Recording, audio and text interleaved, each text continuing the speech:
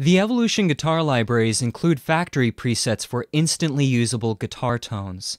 You can access these presets through Kontakt's Snapshot preset system in the header portion of the instrument's interface.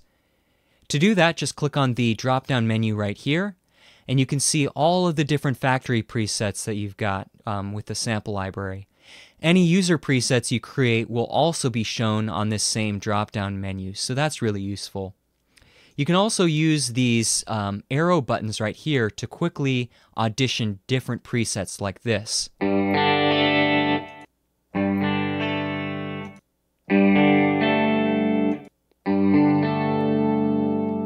The other thing that's really important to notice about the header portion of the interface is that there's actually two different sections.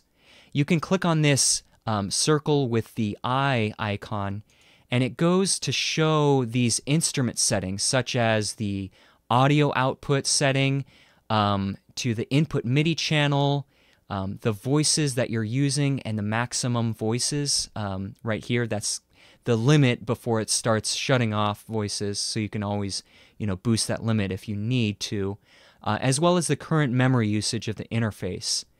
To get back to the snapshots view, just click on the button with the camera icon. So that's another thing that's really important to notice. One last tip is that you can actually drag snapshot files directly from Windows Explorer or Finder in Mac OS directly into Kontakt's interface, and it will load the snapshot preset. Or if the sample library isn't even loaded, it'll actually go ahead and load the sample library for you in the process. So that's just an extra benefit of the snapshot system in Kontakt.